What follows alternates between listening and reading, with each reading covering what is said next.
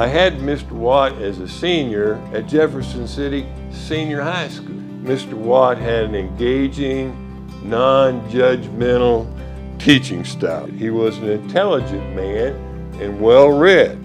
In class, he asked questions using the Socratic teaching method, and he listened carefully for your answers. I do not recall us having a textbook in his class. He was always well prepared for class.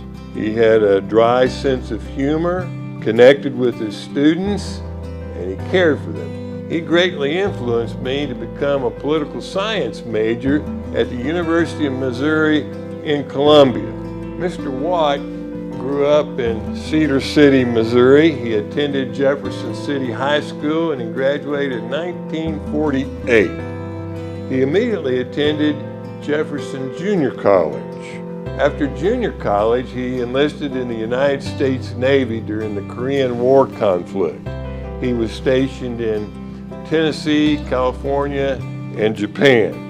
When he returned home from his career service in the Navy, he obtained his bachelor's degree in education from the University of Missouri in Columbia. He was hired as a teacher in the Jefferson City School District.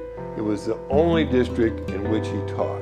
He taught American history classes at Simonson for the 8th grade. He later then moved to the high school to teach American history, international relations, and contemporary issues.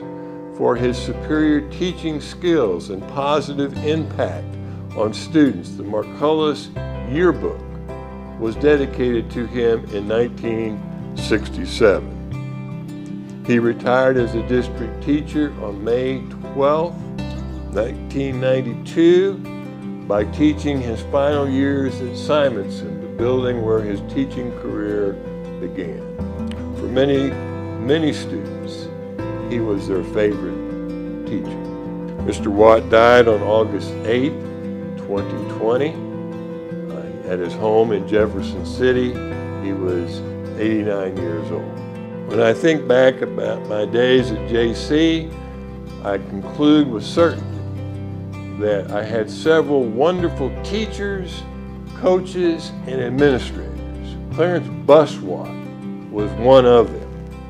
This honor greatly delights me to acknowledge that his memory will be forever preserved by his induction into the Foundation's Hall of Leaders as an outstanding retired educator.